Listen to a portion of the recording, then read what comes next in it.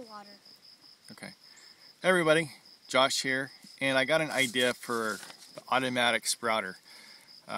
Pretty easy design and won't really cost you a whole lot of money. You could probably build it for,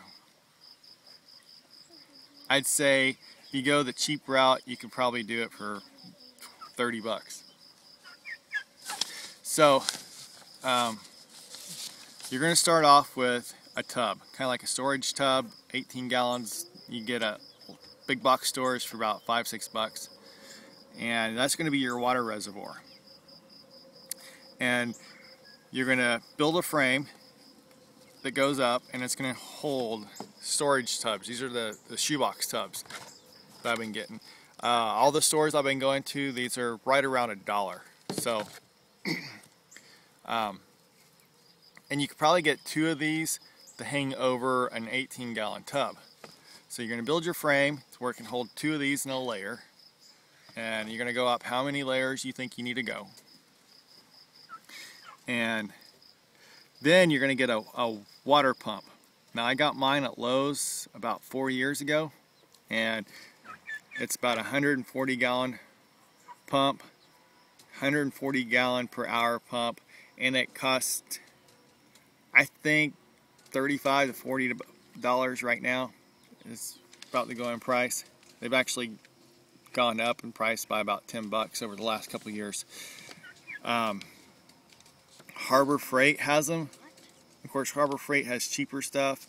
But I mean, you could get a pump for like $10, $15. If you don't have a Harbor Freight in the area, go to their website. You can probably order one, have it shipped to you, and it'll still be half the cost of the one at Lowe's or Home Depot. You're going to want to have the water pump on a timer and have it set to go off for maybe 15 minutes every day, or 15 minutes every 12 hours, or whatever you think works best for you.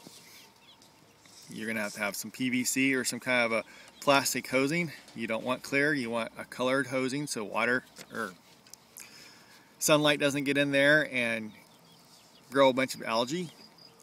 And you're going to run it to the top, and the water's going to run out, and it's going to go by gravity all the way down. Now here's the thing that you're going to have to do at the top. You're going to have to put a whole bunch of holes in your plumbing. And you're going to have that plumbing run at least 3/4 of the length of the box.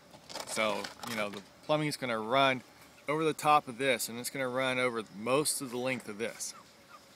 And you're going to have holes drilled in on each side of that pipe. So, you're basically going to be doing it like this, where you got it teed off, and it's going to be running out to each of your boxes, and that's going to give you a pretty even flow to where all of your seeds are going to get watered. The water is going to naturally just flow down from one box to the next box and back into the reservoir. And from there you could put in, you know, compost tea or something like that into your reservoir. Make sure it's nothing really chunky, because you don't want to clog up your pump. And you just continuously run that.